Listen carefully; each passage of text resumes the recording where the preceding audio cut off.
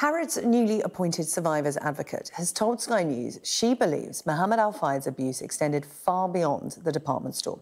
Dame Jasvinder Sanghera says around 290 people are involved in the claims process against the former Harrods owner, but she thinks there are many others who are yet to come forward.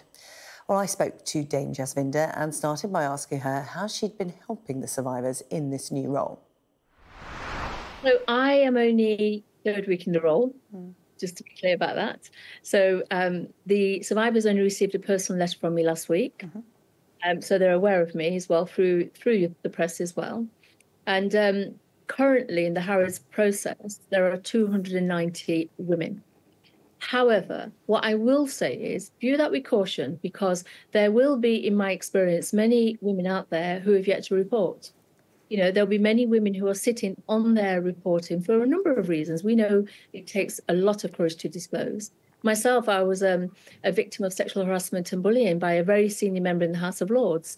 It took me 12 years before I came forward and I reported. I get that. So, you know, I would say 290 absolutely in the process, but there may be more out there. And what I want to assure them is that when they come to me and talk to me, it is absolutely confidential. A lot of the talk has been about compensation, but I'm sure you will have heard this, the victims that I've spoken to, money isn't the focus for them. So with that in mind, what is the cost to Harrods? Because, as you said, many may still not have come forward. They may do in the coming weeks, months, years. When we talk about Harrods' commitment to this, are they in for the long haul? Is there a time frame on this? A cap, money-wise? Well, the first thing to say is that the breadth of Mohammed al Fayed's abuse is so immense. I don't believe it's just Harrods employees. I believe that abuse took place in other places too. So what I want people to know is, if you are one of those people that was not an employee of Harrods, please don't think you can't access me, because you can. Okay, it's important you know that you're not going to be turned away. That's the first thing I would say. Now, Harrods have accepted vicarious liability. They're very clear about that, you know, and there will be no NDAs attached to any settlement at all. So that's important. I think they're absolutely right, survivors, in saying that, you know, they want things to improve. I am aware there is an internal review, and it is my intention to keep an eye on that too. In terms of our Harrods in this for the long haul, I believe so. You know, I can't say they're not. I believe they are. A lot of people have asked just how independent Harrods' process is. Of course, they are a business. They have a reputation to protect. They have distanced themselves from Mohamed al Fayed. But, you know, the question is, survivors coming to them under the Harrods name, how independent will their support be? Will their complaint process be?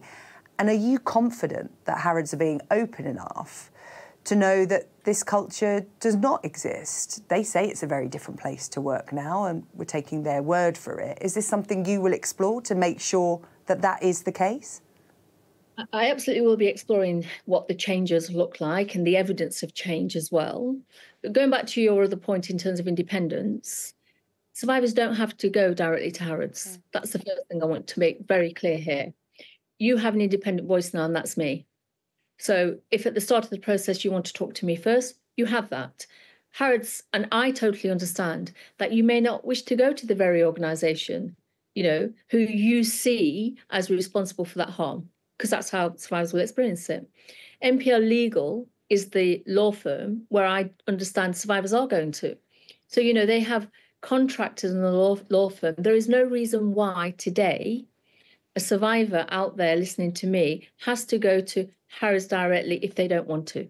We always tend to hear about these kind of perpetrators who operate on a large scale after their deaths, or in the historical sense, described as an historical abuse. But corporate sexual abuse is probably happening as we speak now in companies in the UK and globally. So I suppose the big question is, and I'm sure you consider this a lot as part of your work, is how do we make those workplaces safe for victims now who are going through this experience tonight? Well, I completely agree with everything you're saying there. And the one thing I will say to all these corporate organisations out there and other organisations is, don't wait for something to happen.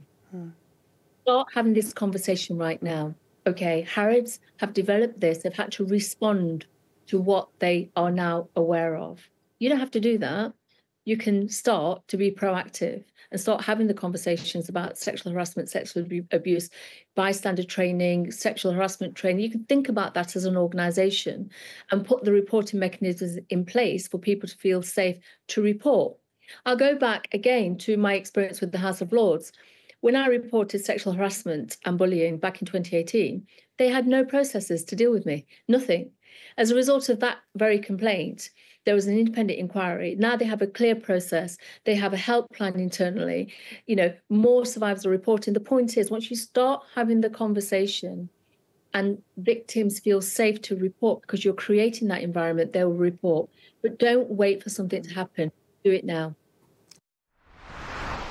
Well, Harrods have pointed us to their previous statement on the claims surrounding Mohamed al Fayed, saying the Harrods of today is a very different organisation to the one owned and controlled by Fayed between 1985 and 2010. It is one that seeks to put the welfare of our employees at the heart of everything we do. It goes on to say, while we cannot undo the past, we have been determined to do the right thing as an organisation, driven by the values we hold today, on ensuring that such behaviour can never be repeated in the future.